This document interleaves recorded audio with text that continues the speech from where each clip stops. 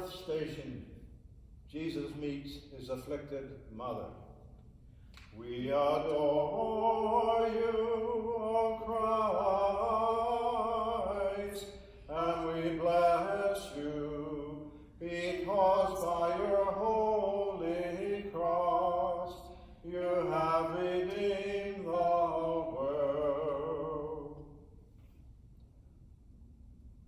Lo, what can I liken you?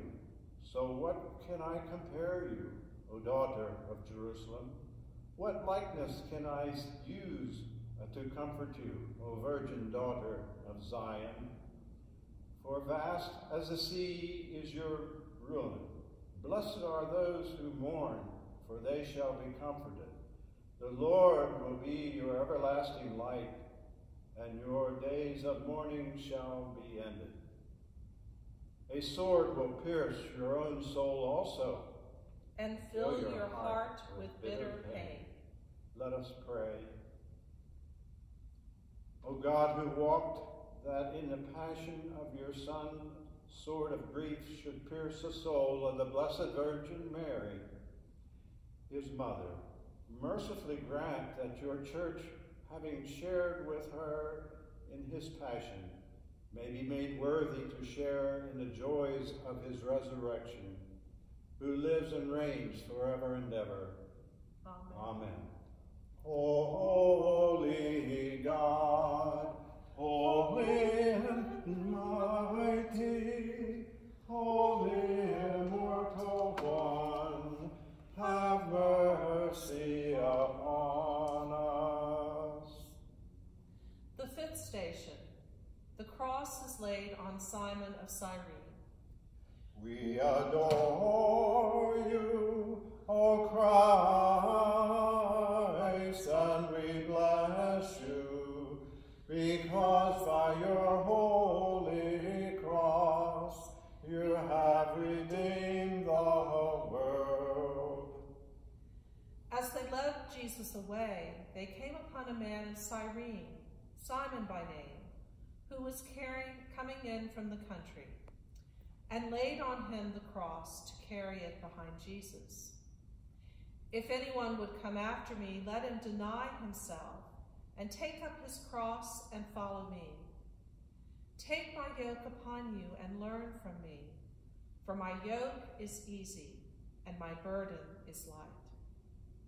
Whoever does not bear his own cross and come after me cannot be my disciple. Let us pray. Heavenly Father, whose blessed Son came not to be served, but to serve, bless all who, following in his steps, give themselves to the service of others, that with wisdom, patience, and courage, they may minister in his name to the suffering, the friendless, and the needy. For the love of him who laid down his life for us, your Son, our Savior, Jesus Christ. Amen. Holy God, holy and mighty, holy immortal one, have mercy upon us. The sixth station. A woman wipes the face of Jesus. We adore you, O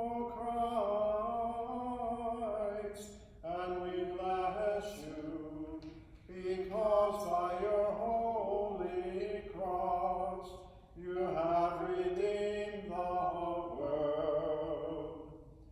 We have seen him without beauty or majesty, with no looks to attract our eyes. He was despised and rejected by men, a man of sorrows and acquainted with grief, and as one from whom men hide their faces. He was despised, and we esteemed him not. His appearance was so marred beyond human semblance, and his form beyond that of the children of men. But he was wounded for our transgressions. He was bruised for our iniquities. Upon him was a chastisement that made us whole, and with his stripes we are healed. Restore us, O Lord God of hosts.